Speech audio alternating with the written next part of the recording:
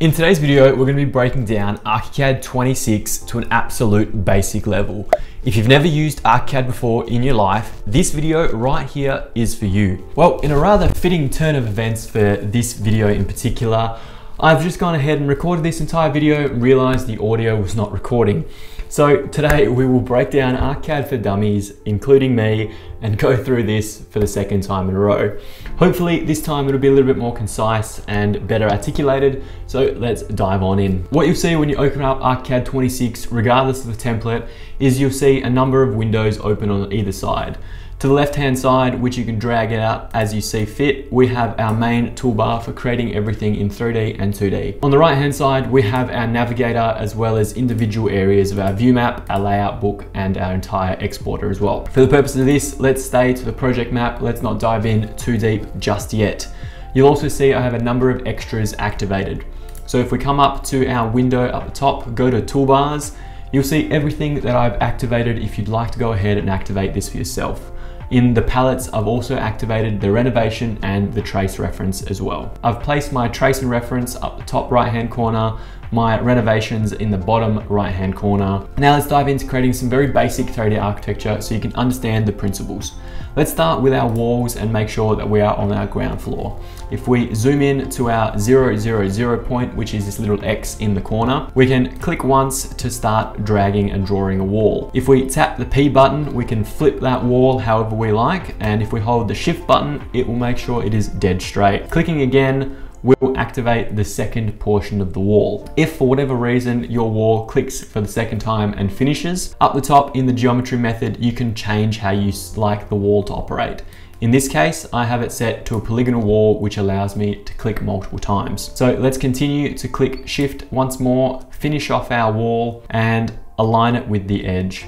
If we click the third time, and just before we finish clicking off that wall, we can see that this wall is 12,068 millimeters long. But if for whatever reason we only wanted to make it 5-meter box, we could just simply type in 5 meters, press enter, and it would create a 5-meter long wall. In this instance, I don't want that. Press the backspace button, finish it off. We have our beautiful wall created almost instantly. If we try to select one of these walls, you'll see they're grouped. So hitting the escape, Option G or Alt G allows you to ungroup so you can quickly activate just one section of that wall. Option Alt G, again, regroups them. Having these walls selected, you'll see they are on a structural load-bearing walls layer. They can go on whatever layer you define as purposeful and fit for purpose. We also have it as just a generic wall shell. We can change that to whatever we like. Let's say we want 100mm insulated plaster brick. It will automatically change our wall type so we don't have to go ahead 100 times, flip and change. If we want the brick on the inside rather than the timber on the inside, tap that P button and it will automatically change. Tap that P button again, it flips it once again. The best thing about 3D BIM software is you can simply come into 3D and you'll quickly see those 4 lines that we drew have automatically come up as a 3D object. We can manipulate it, change it in 3D, or we can change it in 2D however we really like. So coming back to our ground floor plan, you're gonna see we don't really have a slab level or a footings level. So if I press Command 7, we'll activate our story settings. By default, we have a couple stories already created, but we have a ground floor and that's really about it. What I wanna do is insert one below. Let's call this footings. Let's go minus 100 millimeters, and let's also include a roof layer. Now, pressing OK, you'll see on the right-hand side, our organizer has changed to reflect those changes, but our window has also changed. So double click on the ground floor will automatically take you back to where we were a minute ago. This far into the tutorial today, you've probably already noticed the desk mat behind me. The best thing about the tutorial today is the very simple fact that mat and a series of other mats are available in the first link in the description down below. But otherwise, if you're enjoying the tutorial so far, make sure you hit that like button, smash the subscribe button, and if you have any questions along the way, either drop a comment down below or join our Discord group chat. The Discord group chat is completely free to join, and it is filled with architectural professionals, students, and everybody in the field from around the world. We now want to go ahead and draw the slab below because obviously you don't want to just fall through the bottom of your building. So Command down will move us up and down this organizer on the right hand side. Command up, Command down, however we like. Staying on the footings floor, tapping our slab button, right clicking on ground floor, show as trace. It will beautifully replicate that butter paper effect that we're so used to with 2D manual drawing and give us that projection of what is on that level. We can select that for any level, however we see fit. It is just in this instance that we need the ground floor. So let's zoom in, click on the edge of our brickwork, zoom out, zoom back in, click again on the edge of our brickwork. We've drawn what seems to be a square, but if we come into our 3D, you'll see that that square is a full 3D slab. If we select that slab, we can then do whatever we want with it. So Command T will open up the slab selection settings. If we want to change the type of slab, we can change it to an insulated concrete floor with 10mm tile, press OK. And there we go, the material has changed as well. We've changed the profile and the material of the slab. If we go Command T again to open up those settings, and let's say we didn't like those tiles, we can click on Override Surface Material, search for tile. Let's say we want a 600 by 1200 tile, click OK, and there we go, we've updated those tiles very rapidly and very easily. On the other hand, this slab is sitting quite low. You can see the 10mm of tile, a little bit of screed, and the concrete below. So if we press the Command D button to activate our Move tool, we can select the blue reference line, click that once, hold Shift, and drag it to the underside of the brickwork.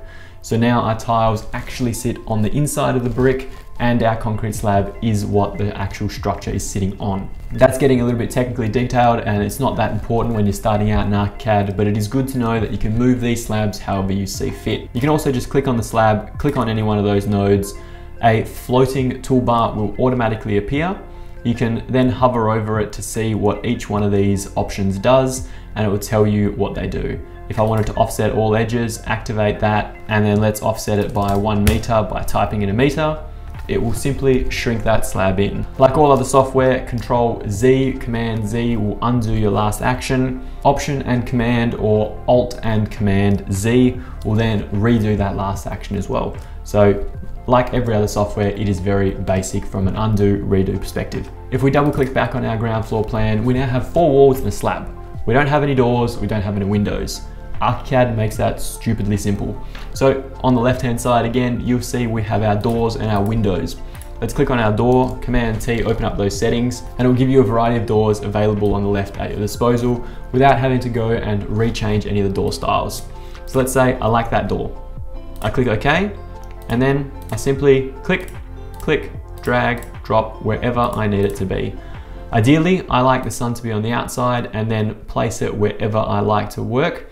So if I want them to swing in or out, as long as the sun is positioned in the correct space, it doesn't matter. The same principle applies to the windows. So select window, open the Command T settings, Control T settings, select which window you like. Let's say I like that one for whatever reason.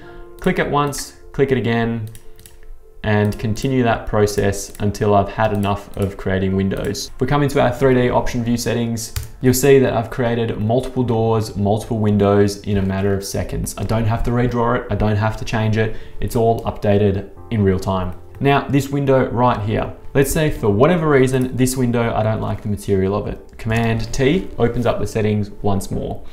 Up the top, we have 3 different viewpoints and settings of how this window will actually be seen in 3D. So let's say we go to the generic 3D model. Let's say we don't want the main sash to be a top hung mirror, we want it to be a bottom hung window, and we don't want the side light to be fixed, we want that to be a tilt turn window. If we then click on the title of this layer setting, we get a variety of different settings which you can go through in your own time as you see fit. But let's jump to model attributes, and then we can go ahead and change our material. For whatever reason, let's say we want that to be a metal steel window. So we just simply change the materials of what we want to be steel. It's all changed, press OK, tap escape, and that window is now a steel window. Now, you'll also notice that I've only done that for one window. I haven't done that for the rest of the windows, and it would look really odd. It would be extremely time consuming to click on one window, press Command T, go through all their settings again and update it. Instead, I'll hold the Option button, click on my window once, hold the Option Command button, and then click on another window, and it will automatically copy and paste all of those settings from one to another in a matter of seconds. The same principle applies to doors and windows. Let's say we just add a French leaf, press OK, and then we want that door to be the same. we just repeat those same steps. Hold Option once, click, hold Option Command, click. Now, so far we have 4 walls, some windows and some walls, but no roof. So let's double click on our roof layer, right click, show as trace for the ground floor so we still know what we're drawing. Go to our roof plan, and we can select either the single pane geometry or the multi-pane geometry. In this case, I'm just going to create a very basic hip and valley roof. So let's select this one. I don't want it to be at 45 degrees pitch. That's a very steep hut. So I'm going to drop that to 25 degrees, and I want it to be on the actual roof level, which is 0. Then I'm simply going to draw another square. Instantly we have some sort of shape created. Come back into 3D to see what we've done, and we have a full 3D house in a matter of minutes. Now, it's all well and good that we have a 3D model, but how do we actually document that? How do we take that further? So now let's jump back into our ground floor plan and zoom out a little bit. You'll see we have 4 markers around this house. These are our elevation markers. And if we want to move them, we can press Command D when we've had them selected and move them individually to wherever we really like them to be on the page. So now if I zoom back in, you'll see my elevation markers are quite close. If I double click on my elevations on the right hand side, you'll see a 2D projection of that elevation perfectly done and updated as you work. The story settings on the left and right are projected from our Command 7 story settings. By unticking these boxes here and pressing OK, they will completely disappear. If we go Command 7 again, and only want to show our roof and ground floor settings for some sort of perspective and scale, press OK, we'll understand that that is 3 meters above, and that is exactly what we've drawn. A bit of an advanced technique, if you go Command 7, drop that down to 2 meters, press OK, it will automatically drop your roof level, squish it down, and adjust that. Because in this instance, this wall, Command T, open up the settings, is linked to our roof. We can adjust and change that height instantly without having to go back and repeat all of those steps. So let's go back to Command 7, repeat that in the opposite direction. Let's go 5 meters, and there we go. Our walls have instantly stretched all the way and maintained their roof position. Bringing it back to 3 meters for proportion's sake, that's what we like our house to be, and we've gone ahead and created our first elevation. We usually do a lot of work in these elevations in 2D, unfortunately. So if we come down to our documentation tools along the bottom left, we can go to our polyline and start drawing a line. So let's point to this roof, double click on it, escape, click on that polyline. Let's activate an arrowhead, change that arrowhead to whatever we want it to look like, and change the color to whatever color we'd like. Then we can scroll down, find our text tool, come across, type in roof, whatever you want to type in, it's completely up to you, and drag and drop that text box in the polyline. Just like any other text box in any other software, you have alignment tools, you have color tools, all at the top to your disposal. You can change the text height from 2 mils to 3 mils, Command D to move that text box around, and do whatever you want for this entire project. Now, on an elevation, typically you annotate only architectural elements. You don't go ahead and document structural. What instead you document is your roof color, your roof tiles, your roof shingles, whatever they are, your window frames, your window selections, etc. You wouldn't go ahead and go truss roof to manufacturer specifications, blah, blah, blah. You'd stick to just the architectural side of things. For the structural side of things, we come back to our ground floor plan and hit our section viewpoint on the left. Let's simply draw a section right through this middle of the house. The arrow that activates after you've double clicked is showing a projection of where you want to look. So let's say we want to look that way of the house, click once, and our section is created. You'll see that a little drop down arrow appears here in our navigator as well, and that section has automatically been created again. If we zoom in, like I mentioned before, ArchiCAD has automatically set up intersection priorities, so our wall will sit on our slab and it will cut through that tile and screed, so it is automatically drawn correctly for you. Now, sections, like I mentioned a second ago, are a structural detail. You want to go into some structural information and you don't really want to see any of these colors. So if we come back, ground floor, activate our section, Command T, we can go to our uncut elements, click nothing, press OK, and then come back to our section to automatically change everything to a very detailed black and white image without any colors or pretty pictures. If we were doing this for a presentation purpose, that would be different, but in this instance, it is more for a structural detailing point of view. But you might be thinking at this stage, wait David, you've got a box with nothing inside it. Well, if I double click on my ground floor plan, I can then simply go back to my wall tool and change my wall type to whatever I'd like. So let's go to a 50mm blockwork cavity. Let's draw some random walls inside. Let's subdivide this space however I want. I have no idea what this building is, but that is not the purpose of this tutorial. Now we have rooms. Then we can come into our object on the left-hand side, open up our object tool, and select what we need to showcase inside. Let's say we need a toilet. We double click on our toilet, press OK, drop our toilet in, repeat those same steps for a shower and a vanity basin. And then we have 3 objects for plumbing. Now, if we select all 3 objects by holding the shift button, you'll see that they're an interior furniture. Now, they're not furniture, at least in my experience. They should belong under mechanical, electrical, and plumbing under the plumbing layer.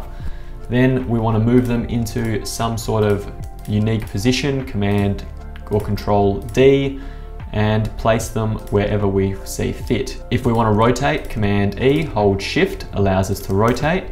Command M allows us to mirror if we click once or twice. And there we go. We've got now a little bathroom at the back of this other room that I have no idea what it is. If we then want to put another door in, we repeat those same steps, drop a door, and that's not the right door for this instance. So open up the door, Command T. Let's find a different door. That one looks good. Let's make it solid. Press OK, door done. So let's say we want to just see this toilet. Let's go Marquee, select the darker one so we see everything up and down. Select the inside, right click, show Marquee in 3D. And now we have our toilet marqueed in 3D with our roof above, our walls drawn, our slab down, and we can see just that section.